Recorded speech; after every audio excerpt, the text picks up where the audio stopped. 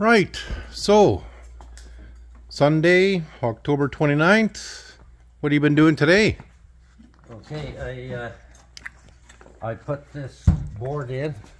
We're eventually going to close the whole front off. Okay. But I had to put that in to put the fuse holder in. Okay. And that's the breaker for the power steering.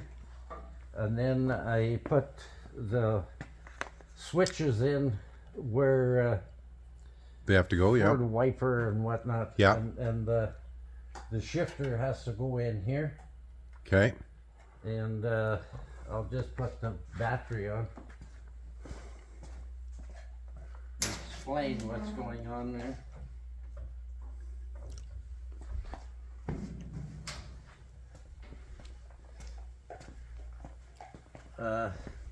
I put silicone on here, but I'm not going to close it until it dries tomorrow. Okay. So when you close it, that silicone will press all the way around. Yeah. And then it's waterproof. Okay.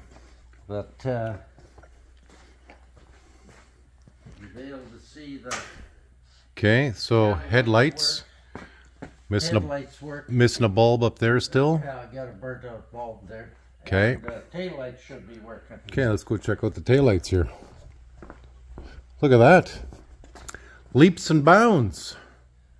Well, there's all day on this. Yeah. And this is the electrical box for as I'm going here to feed into. And then is it working any better now that you have a brand new wiring harness and everything? Yeah, well, it's got to work now. Yeah. And this is the cover for the... Yeah, okay. So you were working on something on the inside when I walked into the door here earlier. What was that? See how I fastened these cables in? Yeah. These cables are fastened in here with holders. Okay, yeah. And all the way to the front. I need that caliper, and then I can get the brake done. Eh? Okay. So I'm going for that in the morning. Okay. And the cab lights, if you go to the other side, I'll show you that the switch is in, but they're not wired yet.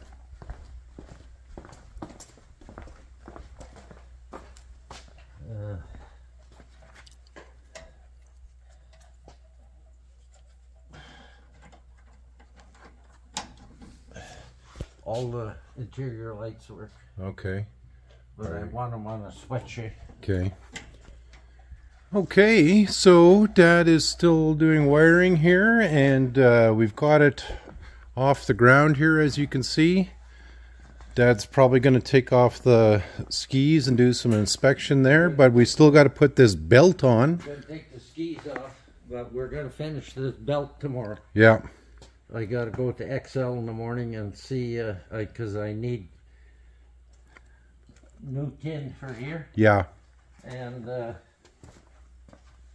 if you just stand here and take a look, I think you can see daylight through here. Hey, just look in there. Can you see daylight there? Yeah. Well, that's got to be covered. Okay. And this is, I think you should be able to see daylight here. Yeah, I can see it. Yeah. No, here. Oh, hold on.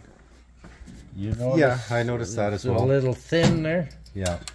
This is what we discovered, guys, when we first started picking everything apart. Everything was held together with old rust, and it's Dad's been working here, and you can see parts of the paint job in the body and whatnot, like just melts away. That's body putty. And this was, the roof was leaking because it didn't have a good seal. Yeah. And then that runs down here and rots the floor, so you got to put a chunk of angle iron in. So. And I should put rain edges here. Yeah. So that snow doesn't come in, and when you open the door and when it rains, it runs off. So those rain edges Dad is talking about, it's a little lip that he puts on here, and it looks aluminum, and then it just runs off. We've put them on other machines before, And the customer wants to use this for touring around, and they're not going to want to deal with leaks on the inside here. Water keeps running in, it'll rust the body right out. Yeah. So one of the other things I'm going to have to do here is actually, ooh, there we go, is talk to the customer about maybe sanding some of this more, and because I think it's going to be cheaper if we do it versus the body shop doing it. It's up to him. Yeah. So that's it for today, guys, and we'll stay tuned for the next episode.